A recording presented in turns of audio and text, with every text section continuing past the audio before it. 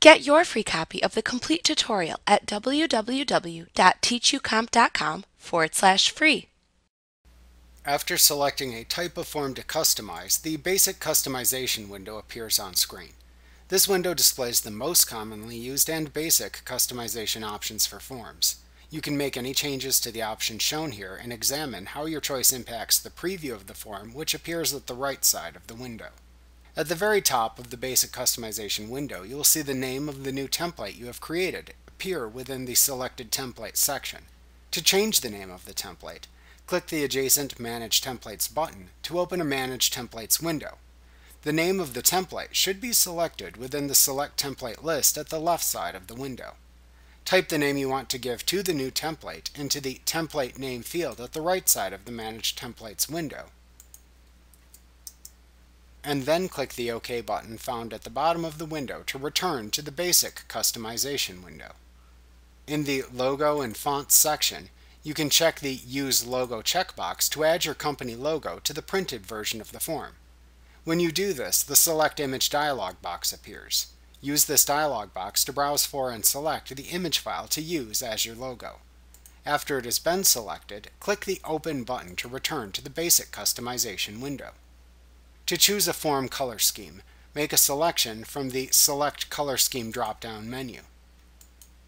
Then click the Apply Color Scheme button to apply the selected scheme to the preview shown at the right.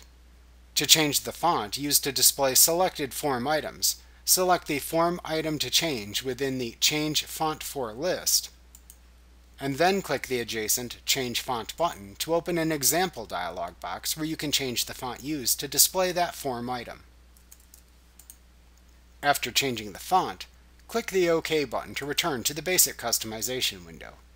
Your choices will be displayed in the preview to the right. In the Company and Transaction Information section, check the checkboxes for any company information to add to the printed version of the form. To print a status stamp in the invoice, check the Print Status Stamp checkbox. To add a past due stamp to the invoice if using QuickBooks 2018 or later, check the Print Past Due Stamp checkbox. To update your company information if needed, click the Update Information button to open the Company Information window where you can change any company information. If you do this, then click the OK button to return to the Basic Customization window when you're finished. After completing the basic customization, you must then choose what to do next.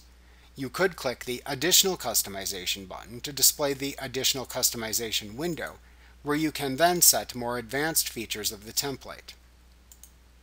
Alternatively, you can click the Layout Designer button to open the Layout Designer window where you can change the placement of elements within the printed version of the form. You could also simply click the OK button to save the template into your template list as is. You could also click the Cancel button if needed to cancel the changes you made, as well as the creation of the new template. Like what you see? Pick up your free copy of the complete tutorial at www.teachucomp.com/free.